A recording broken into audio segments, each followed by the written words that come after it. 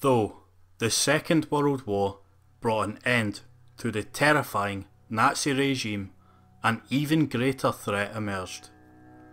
America unleashed upon the earth a weapon so deadly it would cripple the world in fear for generations to come. Japan felt the wrath of atomic energy as tens of thousands were vaporized by nuclear bombs. Other countries looked on and shuddered as the after effects of nuclear war were made clear. Obliterated cities, a vanished populace, and thousands suffering from the devastating effect of radiation poisoning. It would seem that America would emerge as the dominant superpower of the world. They now had the power to vanquish cities at the touch of a button.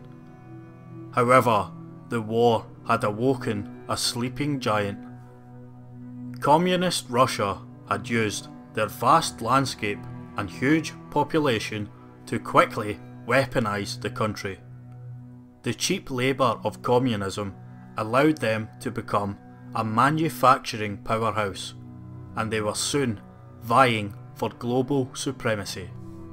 Winston Churchill predicted that Russia would become the greatest threat to Western democracy and wanted to continue the fight against Russia.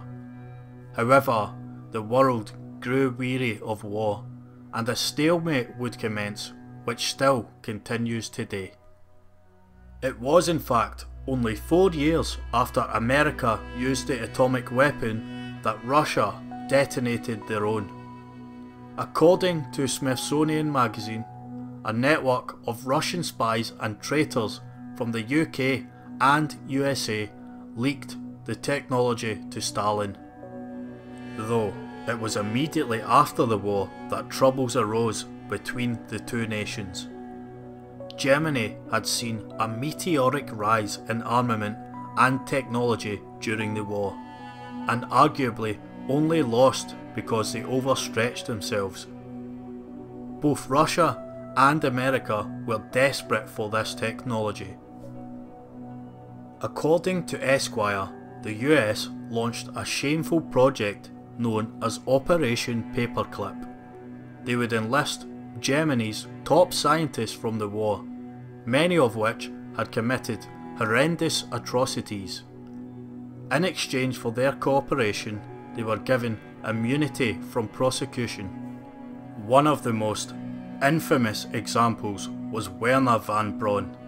He was one of the architects who helped America win the space race. In recognition, he was awarded a National Medal of Science in 1977. This was despite his past life as a member of the SS. He was an active participant of slave labour in Germany.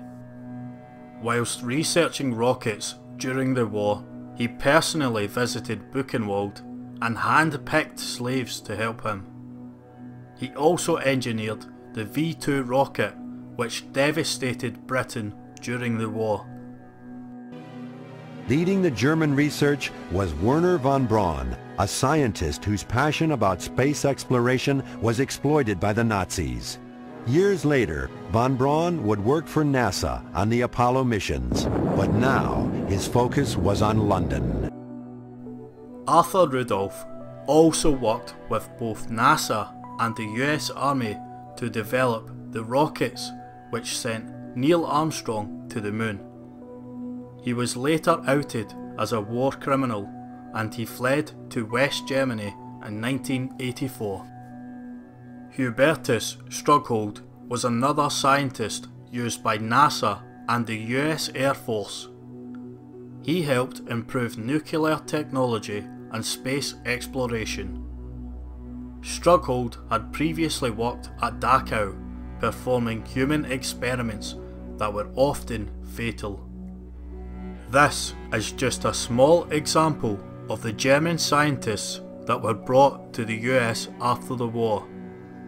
According to History.com, 1,600 scientists were recruited, many of which were war criminals. This leaves us with a moral conundrum.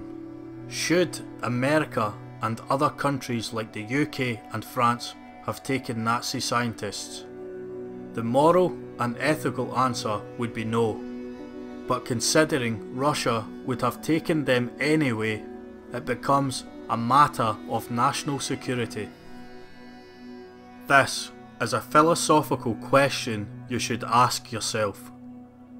Please leave a comment below with your answers.